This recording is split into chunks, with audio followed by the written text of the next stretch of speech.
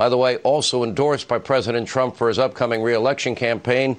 And by the way, Governor, I second that. If it hurts you, tell me you don't want it. But you've been a great governor for the state of Texas. The deal about that, Sean, is we're in a competition here in the United States where governors are trying to get you to come to their states. I want you to be a Texas I'm getting out of here. I'm telling you, I'm leaving. I can't take it anymore. Here in the Lone Star State. Listen, it's really come down to Florida and Texas. I'm down to those two. But I strongly support your re-election, Governor. You've done a great job for the people of Texas. And